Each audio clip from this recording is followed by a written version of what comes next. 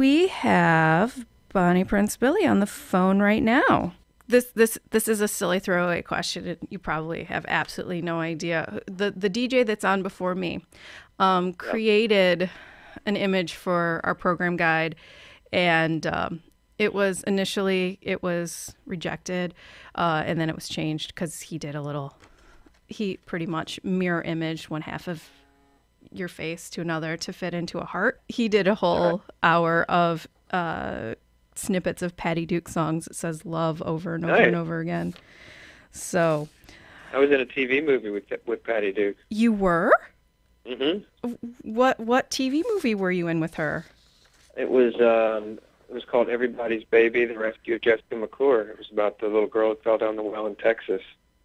Wow. And I played baby Jessica's father, and Patty Duke played like some like the head of the police or the head of it. Maybe she might have been like victim services or something. I can't remember.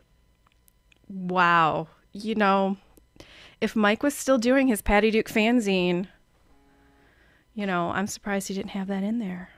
Yeah. Wow. Cool stuff. I knew that you were... It's really cool because I didn't realize, you know, when I was a kid, her name was Patty Duke Aston, and it took me a while to realize it was because she was married to John Aston, who was Gomez Addams on the Addams Family, which completely upped her cred.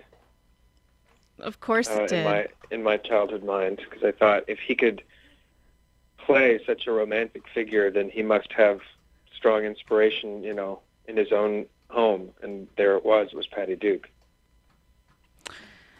And then also spawning Sean and Mackenzie Aston. So right. Which I guess, well, one of them's a Middle Earth dwarf, right? Yes. Yeah. Who's Mackenzie? Mackenzie starred on later seasons of Facts of Life at the same time George Clooney was on Facts of Life. Huh. Mm-hmm. Is Mackenzie a man or woman? A man. Huh. So, but yeah. So Mike is going to be very happy about all of this Patty Duke related chit chat.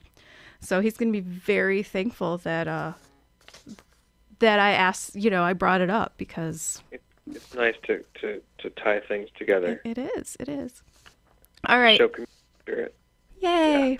All right. Well, thank you so much. Happy Valentine's Day and good night. Happy Valentine's Day. Good night.